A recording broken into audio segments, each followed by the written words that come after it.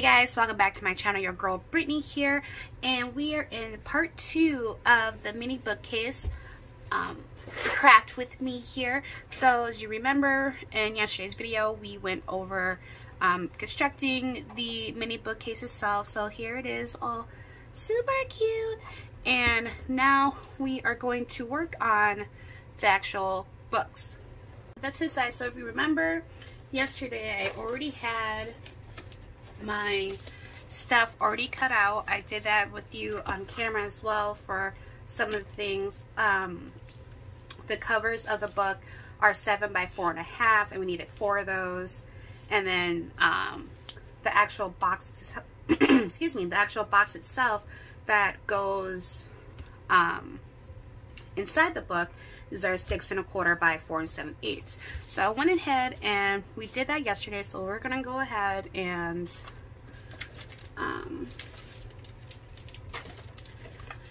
I'm going to start on the boxes so I can get those out the way, and I'm just gonna score on all 4s.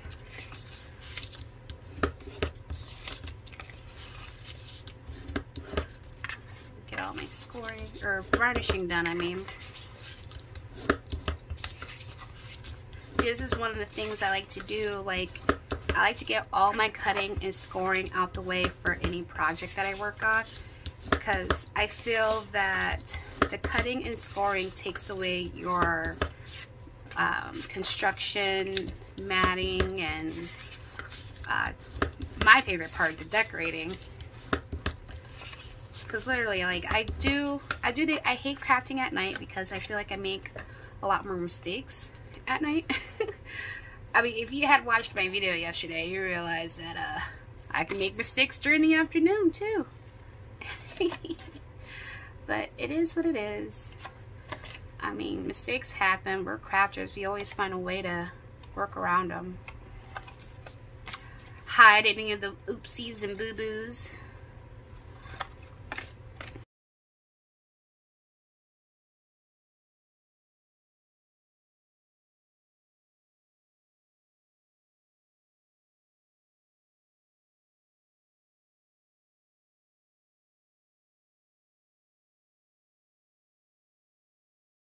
Got all that done, and then I'm gonna fold them in. So you go like that. Dee-dee-dee. That's why my hot glue gun is my best friend. I know we all have that tool. A lot of people are afraid to use hot glue. I think mainly because they personally don't feel that they are quick enough to close it up before it starts to dry. But I think that depends on the type of glue gun you're using, because if you're doing like a low or medium temp, then yeah, your stuff's probably gonna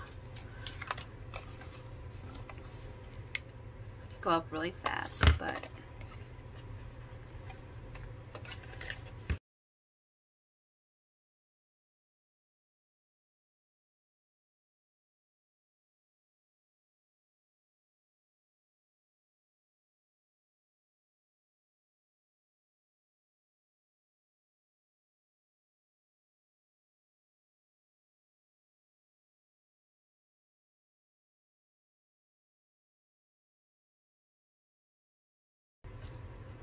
alright, well, got all my boxes.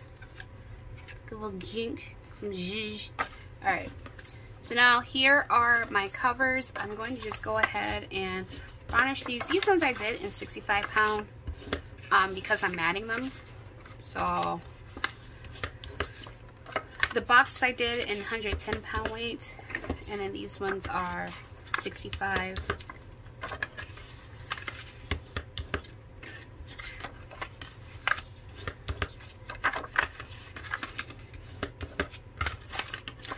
So those are done. And remember how I was pulling out papers on what I wanted to possibly use. So definitely not that one. That one's that side. And then birdies. Knee. What do y'all think? See, I wanted kind of like a block. Like I wanted like two, yeah, I think that's what I wanted. I wanted like two floral and then like two kind of like block. So it's up to you if you're going to mat the backside, if you're doing it the way I'm doing it. Because like your box is going to go in like this. And see,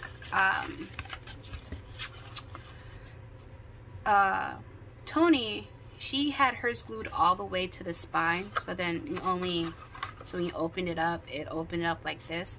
But see, I kind of want mine to be more in the box format, or the book format, where the spine is curled. You know what I mean? So it has that little gap there. But it's like, it honestly won't, to be honest, it won't stay that way. Because this isn't a hard piece. I don't know. But either way, I'm around the corners.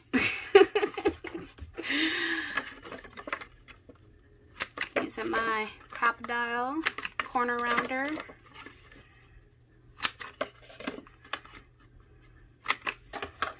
Like, you could definitely like make a whole bunch of these and send them off as Happy Mail to people, or as just like decoration in your room if you weren't doing it my way of doing all the matting and stuff. Because even though like it was a craft with me, if I was literally doing this without the camera on, with everything, I, you know, I literally could have gotten maybe 2 or 3 bookcases done. At least the, you know, the outline of it all. The bases. The bases. Okay. So, alright. You know what I forgot to do? I forgot to measure how big these are. So, our cover piece is 4 3/4 tall by 2 7/8. So I want to have an 1/8 of an inch border. So it's going to be 2 3/4. And then what did I say this was? Oh wait, no, that's 4 1/2. What did I say before? I don't know. So this one I'm going to make 4 3/8. And make sure I read this one correctly. So 2 7/8. So yeah, I'm going to make that to be 2 3/4. So that's what I'm going to do. Let me get these out the way here. Handy dandy cutting board. And so 4 3/8.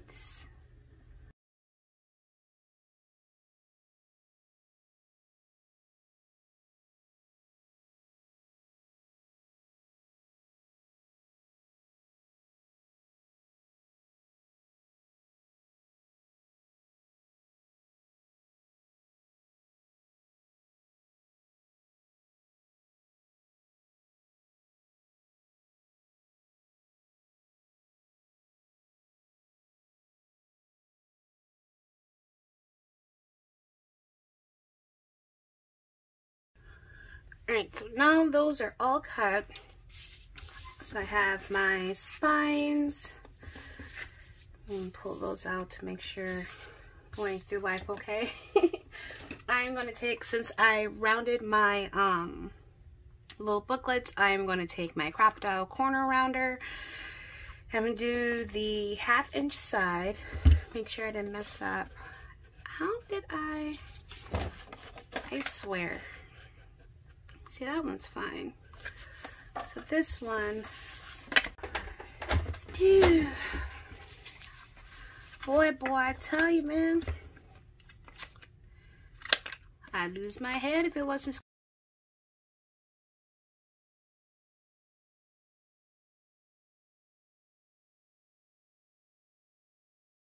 So now I have that. I'm actually, before I adhere it, I know I want to do excuse me, like some type of closures on these.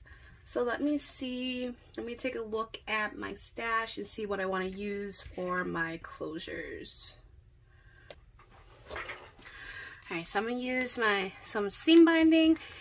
I think I'm going to use this trim right here. I got this I ordered from my scrap bin shop. Love her. And then this, I think I got it from, I think this was in a tag swap, if I'm not mistaken. I think. So my peachy color ones are gonna go on the pink.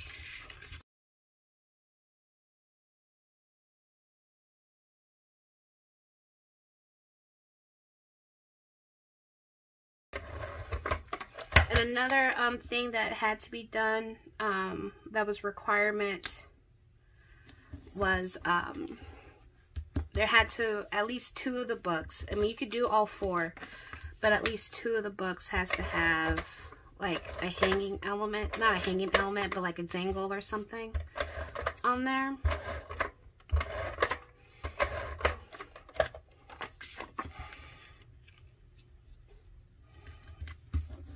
Alright, so there's that one.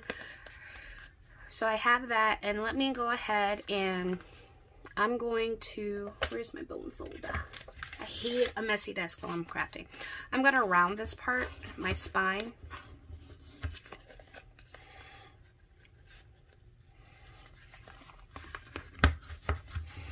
I don't have one of those cool little bowl folder ones that actually does this for you.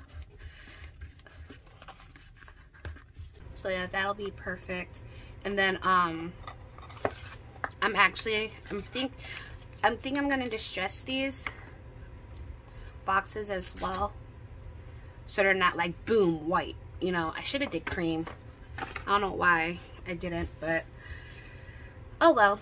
So I'm gonna go ahead and finish matting my little booklets here, and I'll be back. Alright, so now I have all of those matted, and I still have to round it up a little bit.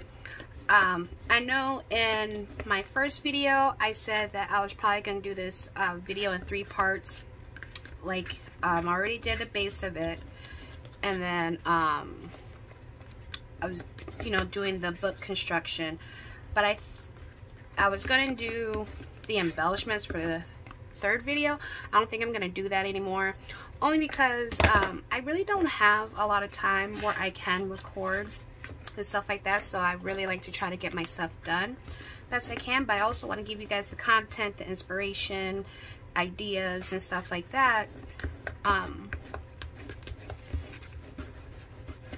But I just don't have a lot of time allowed like I am in school. I have homework and stuff. I do get myself organized, and I make sure that I'm able to do this stuff as well as bring you the content and videos and stuff like that. But also too, so yeah, but I also want there to be like a little bit of element of surprise. Because, you know, I actually have 2 partners. So I am using antique linen to distress these books. So I actually have 2 partners. So that's probably a really good thing, because they won't know which one this one is going to. I had a girl message me who I partnered her up, and she didn't realize that she clicked going on the swap. So she told me like literally right away, that like within maybe a few hours of me posting it. So she told me right away, it wasn't, you know, weeks out or anything, saying that like, oopsies, I didn't realize I clicked going.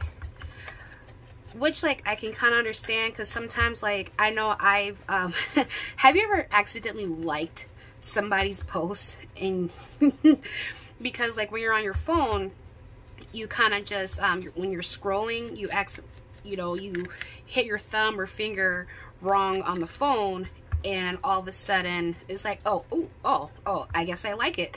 But you also too don't want to unlike it, because, you know, people get those notifications and it's like, oh, I could have sworn this person liked my post. Oh, what happened? I hope you guys don't do that to me. I hope you don't, you know, accidentally like my stuff. Like, oops. I know Tiffany Crafting Like a Boss McGill, I know she was put in YouTube jail. We call it YouTube jail, because somebody had accidentally reported one of her videos. She didn't do like anything wrong at all. It was just an accident. So I don't know if they were trying to like her video, or if they were just trying to like click out and scroll onto something else. And they ended up accidentally reporting her video. So they had to, you know, YouTube has to go through their whole little investigation of that and stuff like that. So for a while she wasn't able to post anything. And so it's like, oh, that was a huge bummer. Whew. Sometimes it just doesn't give you enough on the brush, or you want it to go further. Like I said, it's my mistake of even using white. I don't even know why I used white. And I think about it at the time, it was just like right there. It's like, oh, okay. I think mainly because I don't think I have 80-pound or even 110-pound weight cardstock in like the beige color. So that could be another reason too.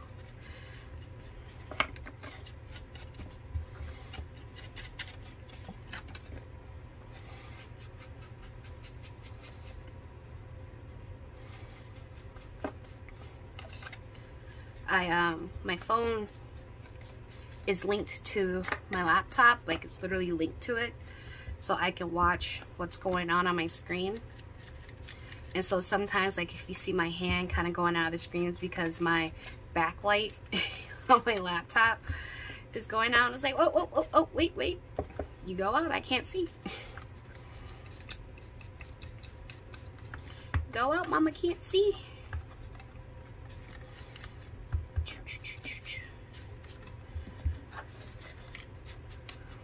You know, distressing is not bad unless you have a color that actually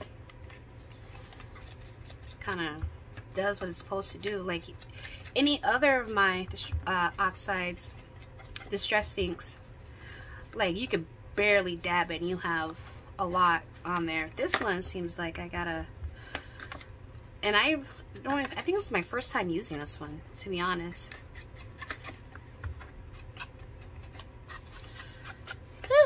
So that'll work. Mom about to break into a sweat. See, this is what happens when you grab the wrong color. Alright, enough of that. Enough of that. The arm hurts. Okay. Alright, so I will be putting my books in the stand like every other. So I'm going to, I think, grab my hole punch here. And I'm going to do, I want the bigger hole.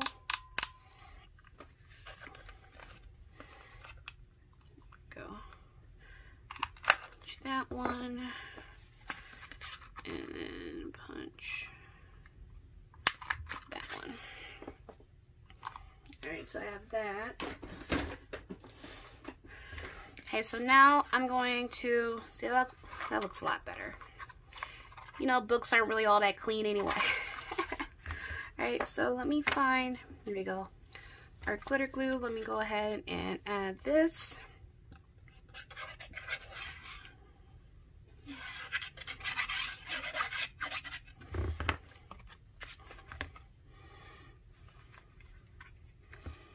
Make sure I don't go outside the box, or outside of the book part. There we go. Looks really nice. And close your it.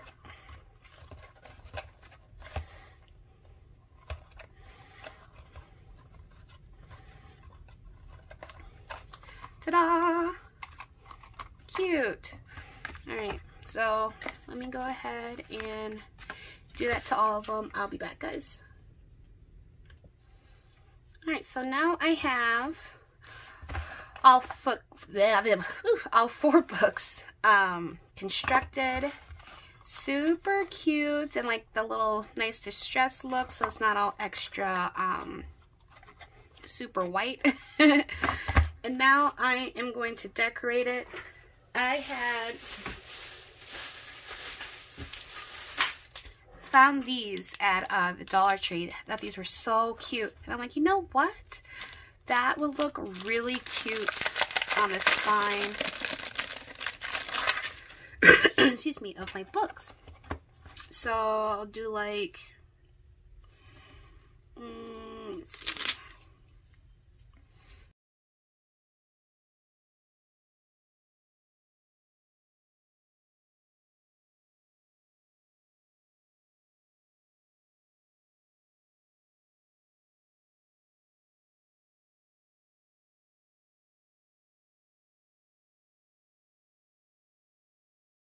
Cute. I won't put the charms. I won't do that on camera. I won't do that in this video today.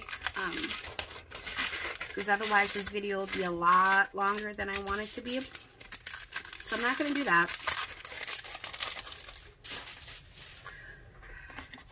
Because I will do, like, you know, a reveal video of like what I make. And like I said, I have 2 partners. So I'll show you guys the second one that I make.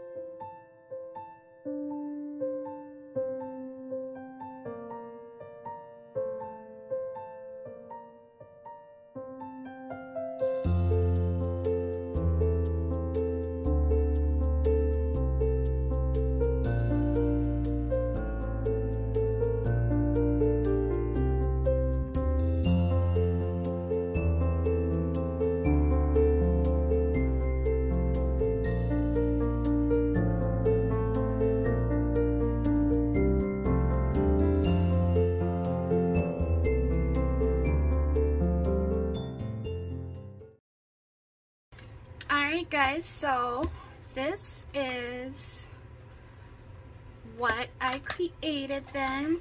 So we have this one, and I just realized that this is upside down. No! Alright, so easy fix. Alright, so we have this one, butterfly, did some of the layering there. Then we have the beads going, or gems going on. There's this one. I go to nature to be soothed and healed and to have my senses put in tune once more. We have that one. We have this one that says replenish. And then we have find joy in the ordinary. And I think I'm going to probably glossy accent some things and do like some stickling to make it stand out a little bit more. So here's my case, and I did add other pearls at the top here as well. I just thought it was a little naked up top. So if we go, start putting it in. One.